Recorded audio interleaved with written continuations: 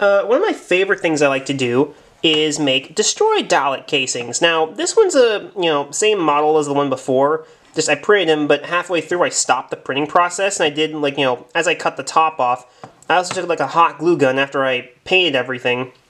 Well, actually, I did the hot glue gun thing first. I made it all hot gluey at the top, and then I just took some black paint and made it look like it was burnt, burnt to a crisp, like leathery burnt. That's a good question. What does a dead Dalek smell like? It probably smells like, leathery burnt bacon or something. But, I dry brushed the crap out of this guy from silver, black and dusty paint, and just did whatever I could to make him look dirty and bleeding. Although I didn't really make the blood look liquidy enough. I'm still new to painting. But, I used the hot glue gun at the top to make it look smoldering. I thought that was a nice touch. And overall, I really like this guy. He's like my second attempt at making a destroyed Dalek casing, and I just really like how this guy turned out. Like, I imagine some guy has him, like, in some auction somewhere, this dead Dalek on, like, some sort of auction site or in a museum somewhere, as, like, a trophy from, like, the Dalek Wars. So, yeah.